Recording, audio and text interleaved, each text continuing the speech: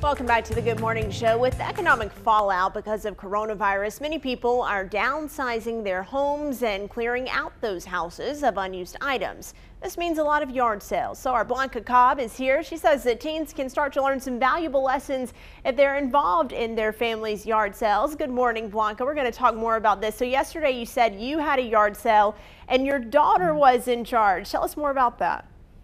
Yeah, she was. She just graduated high school. She's on her way to college. And as a mom and as a parent at home, you want to make sure that your kids are successful when they leave the house. And one really important life skill is just learning about work and business. So when we started cleaning out our house, we decided about having a yard sale, and some really good skills that she got to learn about and participate in, like how do you organize and plan a yard sale?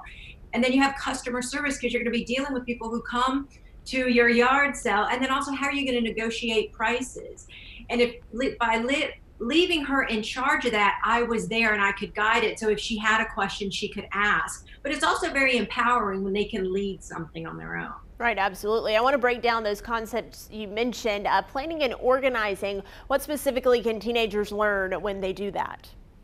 Well, it's more than just picking a date and putting items outside of your house and just hoping, right? Hoping people are going to come. It's really planning. So you have to pick the date, but then how are you going to let people know? So that's where the advertising comes in. Are you going to post it online? And where would you post it online? Or are you going to write signs and you're going to post them around the neighborhood? Also, what happens if it rains? You have to start thinking about, you're still going to have it, or would you move everything into the garage? Because we're in the middle of the pandemic, we have to be very sensitive and mindful of social distancing. So where in your yard or your garage are you going to place the items to protect people? And also you have to think about payment methods also.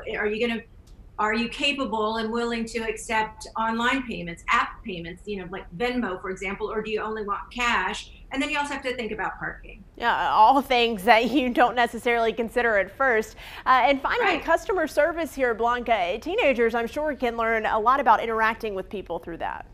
Absolutely, Maddie. That's exactly right. So not only do they have to know the product, whatever it is they're selling, sometimes it's like, who made the product, or does it work, or show me how it works. And you want to demonstrate to anybody before they leave that it was something electronical, that it will work. Because once they leave your property, of course, you don't want to come, if they come back and bring it back, that could be a whole nother ball game. But sometimes people will. So if you have a customer who comes back and doesn't want that item, how are you going to handle it? And then also, how are you going to handle any other snafus that might come up with people? One big thing about customer service is that you want to be warm and friendly and inviting. It's just like with any business. So is your teenager just going to sit around as customers come up and start looking, or are they going to stand up and say, hi, how are you? Glad that you're here. Thanks for stopping by. People do business with people who they like, who they admire, and who they trust. And customer service is a really big part of it. So it's more than just the yard sale. You're getting your kids conditioned to start thinking about how they're going to be when they are working. Yeah, good points there, Blanca. Great conversation. We'll continue it in the next hour. We're going to pick up with what teenagers can learn from negotiating when they lead a yard sale. Maybe I can learn a few things too. Stay tuned. By the way, you can continue this conversation with Blanca on our Facebook page. Just search Blanca Cobb, body language expert.